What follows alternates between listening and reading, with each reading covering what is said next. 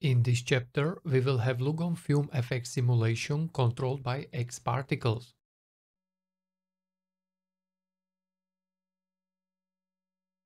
In previous chapters, I explained already how works fire, smoke, or redshift rendering. But Fume FX supports also C4D particle system or X particles as well. So as first step, I created simple X particle simulation. Amount of particles will strongly affect Fume FX behavior and simulation details as well. Higher count of particles produce more interesting looking result, but also it impacts computer performance. Another reason why I am using as particle source X particles is that colors which produce X particle simulation I am able to use for Fume FX simulation as well. Once is X particle simulation done, I can use this simulation as source for Fume FX simulation. So as next step, I will use particle source. Particle source using very similar workflow like object source. So as first step, I have to be sure that particle system or emitter is inside the particles field. Now I have control over viewport visualization and radius value around particles as well. Lower radius value produce smaller sources with more visible breakup. Larger radius value produce more solid or blended looking source. For more interesting looking result, in this example we will use fire, smoke and color contribution as well. In color section I can define ramp colors and source channel.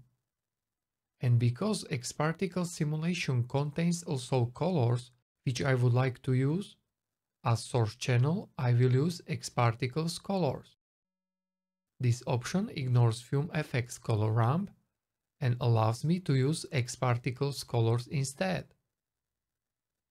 As next step I need Fume FX simulation grid. And as I mentioned already, size of simulation grid affects simulation time and computer performance. So be always sure that particle source is inside the simulation grid and also that spacing or voxel resolution contains value which produce reasonable simulation time. As next step for better demonstration, I will turn off X particles and particle source visibility. And I will run simulation now. What steps you have to do if you would like to see color contribution in 3D viewport, I explained already in previous chapter. And I used the same step for this example as well. So as you can see in 3D viewport now, smoke contains colors coming from X particle simulation. For better demonstration, I will hide fire part from 3D viewport. As you can see, smoke colors produce interesting looking result. As next step, I will show you how particle source radius affects result. And as you can see, amount of particles and particle source radius strongly affect simulation result. Amount of fuel and particles radius are in correlation. So as you can see, if you will find balance between these two parameters, it can produce interesting looking result.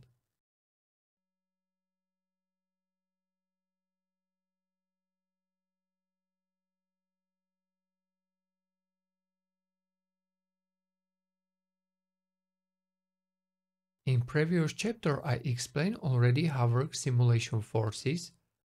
So in this example, I will show you how simulation parameters affect the result. If I would like to simulate colors, I have to activate Simulate Color option. If I would like to control fire and smoke together, I have to control temperature parameters. So as example, if I will change temperature buoyancy, it will affect entire simulation. And as you can see now, fire and smoke much closer follow X-particle simulation. Larger buoyancy values produce exactly opposite. As next step, I can also change gravity strength. It will produce lighter or heavier looking fluid simulation. And if I would like to change gravity direction, I have to use gravity force. It's similar workflow as I showed already in previous chapter with wind force.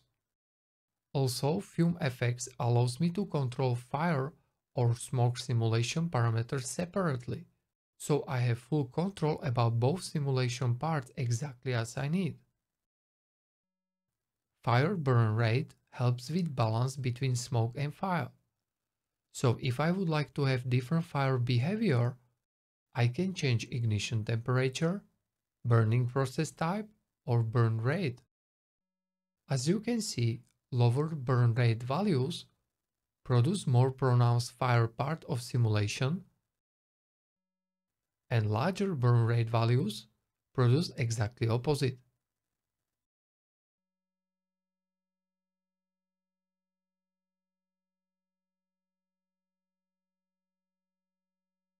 Another important parameter is fuel expansion. And as you can see, increasing of expansion value produce different looking smoke shape, so expansion can be very helpful. If I will lower expansion value, it will produce smaller looking smoke shape. So it's like another way how to control balance between fire and smoke. And as I explained already in Fume FX Fire chapter, huge impact on fire shape has burning process type. So in case that you need more advanced looking fire or flames, use model with oxygen option. In case that you would like to have different fluid buoyancy, but you already like fire shape, you can easily change only behavior of smoke part in smoke section. If you would like to have faster or slower smoke fade out effect, you can change dissipation parameters. Next parameter is diffusion. If I will increase diffusion value, as you can see, it produces softer looking and less detailed smoke.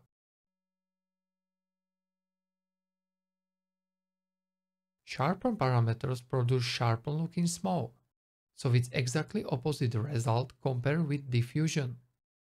But in case that I would like to see more detailed smoke, I'm using extra detail section instead sharpening. Here I can choose mode for extra details. As example, I will choose wavelet turbulence. Wavelet turbulence parameters you can control in WTP section. Remember that increasing wavelet turbulence parameters produce better looking details but also longer simulation time.